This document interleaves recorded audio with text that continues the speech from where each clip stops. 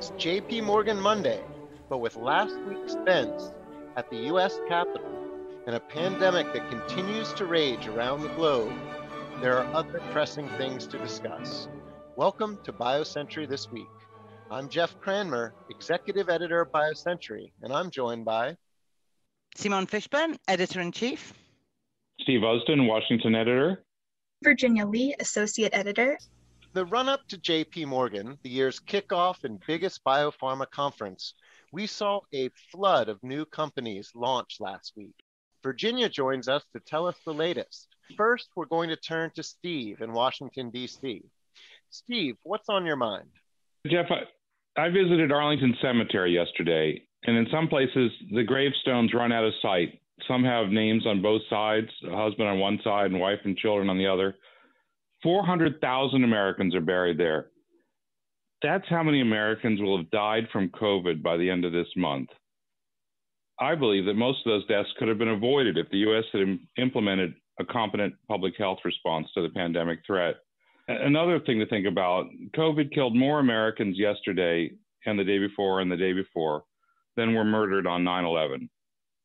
So what I think is needed, among other things, is a COVID commission like the 9/11 Commission, an inquiry into the failures, an effort to hold public officials accountable, and specific actionable recommendations for making sure that this doesn't happen again.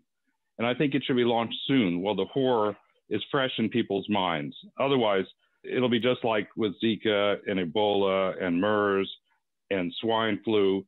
There'll be a lot of promises made in the heat of the moment, and then attention will drift. Other priorities will come up. And I also think that there's a direct line between the activities of government officials, starting with President Trump, the storming of the Capitol last week, and the disastrous response to COVID in the United States. And that line runs through an attack on truth and on science and putting loyalty to the president ahead of duty to the country. Simone, I know you're working on a commentary that we're aiming to publish today. Your thoughts? We're all obviously very troubled by what happened last week. I think that Americans, I would actually say citizens in other countries should take heed as well, but Americans are going through a lot of soul searching. And I think scientists have a special, especially biomedical scientists, have a special responsibility here. And it relates to the direct line about truth that Steve just mentioned. For me, I see a direct line from climate change denial to diminishing COVID-19 dangers, to defying masks, to rejecting election results and blocking the peaceful transfer of power. In my opinion, the Trump presidency has been just an unceasing battering of the truth. We've got words like alternative facts. And frankly, leaders, including scientific leaders, have just laid very low not to rock the boat as Trump and his adherents have really questioned the validity of well-established scientific principles. I think that there really is an opportunity for scientists and leaders, in particularly captains of industry, to really reintroduce into the public conversation an understanding of the difference between fact and fiction. It's definitely, once you have facts, we can have differences on how you act on them, what policies you create, and that's where political differences should lie. The fact that people don't believe COVID is a disease, the fact that they don't believe masks work is, for me, an extension or continues through to the fact that they don't believe election results. And we really have to restore the importance of truth and facts in the public conversation. And I think that our industry, as scientists who live and this occupies our lives 24/7, we should really be at the vanguard of reintroducing that and changing that conversation in the country. I agree with that, Simone. And I think that another element of it is the need to reintegrate public health and medical product development. The pandemic has really highlighted what happens when those things get divorced. And the most obvious example right now is the vaccine rollout, which is, at the moment anyway, is going disastrously slowly. And it's because we've put tremendous resources into creating vaccines. It's a scientific triumph. It's something that's never been achieved this quickly or and it exceeded everybody's expectations for safety and efficacy. But it means nothing if those vaccines don't get into people's arms. And that's the case in field after field that biomedicine is making these advances in cancer, in autoimmune diseases, in many different areas. And those advances aren't being coupled with advances, at least in the United States, of public health and access to healthcare, especially equitable access to healthcare. And that renders all of the advances that are being made, in some cases, meaningless, and it certainly diminishes their value in all cases. Yeah, I think it's one of the things that I did last week was I spoke to bioethicist Arthur Kaplan from NYU Langone, and I actually asked him what Israel was doing in terms of the vaccine rollout, because they've, I think, now vaccinated about 20% of the population with at least the first vaccine. What he said was that they have an integrated healthcare system, but I pointed out that the UK does as well. And he said that the difference is they had a coordinated government effort to manage this, and they made it a priority. I think it's clear that in the US, it hasn't been a priority. But the truth to what you say, Steve, it does extend to other diseases. You have to create a priority out of understanding how you're going to, and you've put it in people's arms, but for the other products, how you're going to get these innovations delivered to people. Because if you don't have equal access, then what's the value of them? I think going back to the Israeli example, the thing that's important there is that they've taken this on a wartime footing. They're using the military and they're mobilizing in the same way that Israel mobilizes for war to fight the pandemic, and the United States needs to do the same. So do countries around the world. As I said at the beginning, the number of Americans who've died from COVID is the same as the number of bodies that are buried in Arlington Cemetery, and we need to take this with that same kind of urgency, and it's not been happening. Steve, we're 9 days away from a Biden administration.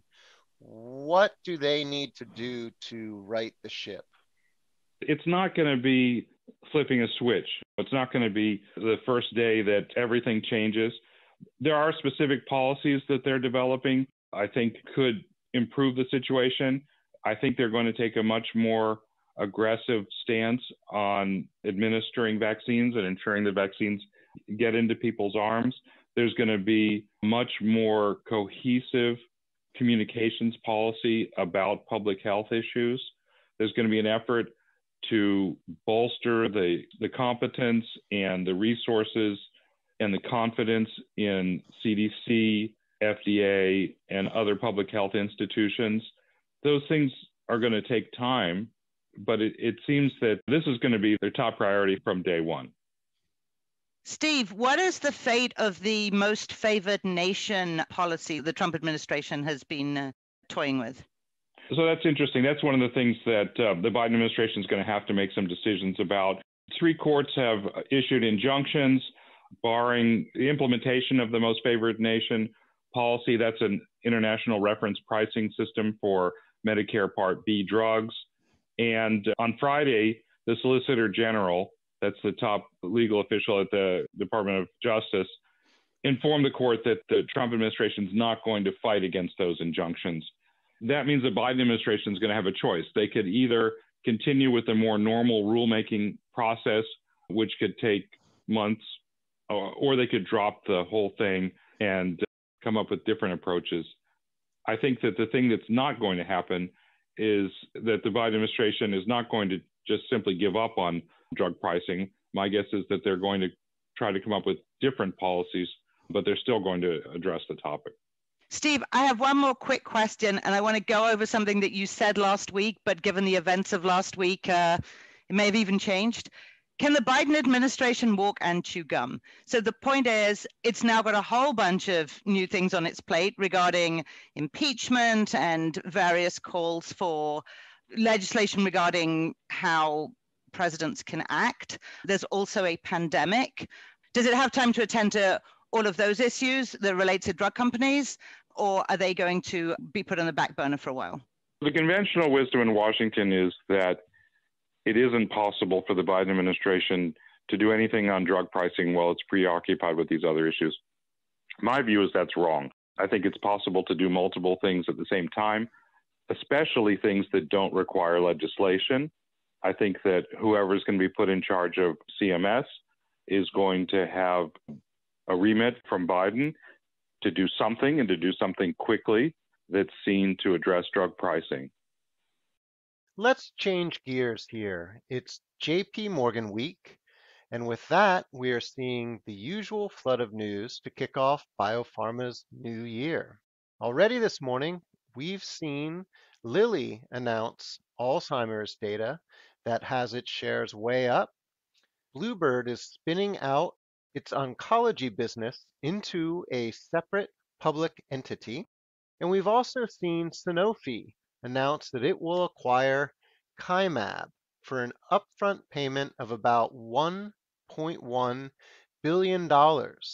That comes after Kymab published atopic dermatitis data for its first-in-class candidate targeting OX40L.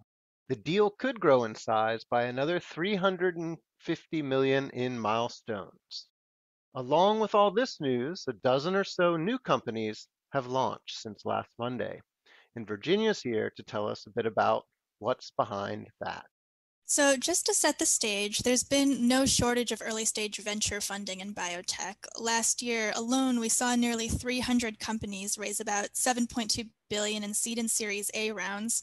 In what's been a capital flush environment, there's been a rush of new companies launching and coming out of stealth. We're seeing that continue into 2021. I'll touch on the three that we profiled last week, all of which were started by serial entrepreneurs. We had Iconovir, which is developing tumor-selective oncolytic viruses, and Mark McCamish, who was president and CEO of 47 before it was acquired by Gilead last year, just came on board to lead that company. Their technology comes out of the Salk Institute, and it'll enable oncolytic virus therapies to be administered IV rather than injected directly into tumors. Another was Myeloid Therapeutics, who has Howard Hughes, Ronald Vail, and Columbia's Siddhartha Mukherjee among its founders. And that company is reprogramming pluripotent myeloid cells to target tumor cells. It's one of several strategies that we've seen emerge over the last few years to flip myeloid cells from an immunosuppressive phenotype to an immunostimulatory one. And a third company was Endeavor, which was co-founded by John Hood. He also founded Impact Biomedicines before Celgene bought it out in 2018. This company is a little different. They don't have a platform, but rather they're rounding up best-in-class programs to tackle pulmonary diseases. So they're starting with a molecule from Eli Lilly that they're developing for pulmonary fibrosis. Those are just three among several that have emerged just in the first week of the year. Very interesting, Virginia. Can we expect this trend to continue throughout the rest of the year? Yeah, so there's no sign this will change for early stage biotechs anytime soon. Last week, we saw at least two more VCs raise early stage funds. Venrock closed a $450 million fund, half of which will be going towards healthcare, and the Dutch VC Biogeneration Ventures just topped off a 140 million euro fund for early stage European therapeutics companies. And that comes on the back of others that have raised new and in some cases record funds in the last couple of years. And we've heard murmurings of multiple other VCs raising funds that could be announced. This week, we'll have a second podcast on Thursday when senior editor Lauren Martz and associate editor Stephen Hansen join us to discuss BioCentury's 2020 financial markets preview and our annual Buysider View story. Lauren wrote the Buysider story. It's available now on our website. And in that piece, she says the pandemic has only deepened the already heavily weighted oncology focus of many portfolios. And it's targeted oncology opportunities that are catching the eyes of buy-siders in 2021. So we'll hear from Stephen and Lauren on Thursday. And with that, we'll get to work editing this boatload of news that is flowing across our Slack channels and email inboxes. All of our podcasts are available on Spotify, Stitcher, Apple, and Google. Music for all of our podcasts is provided by Kendall Square Orchestra, which connects science and technology professionals and other members of the greater Boston community to collaborate, innovate, and inspire through music while supporting causes related to healthcare and education.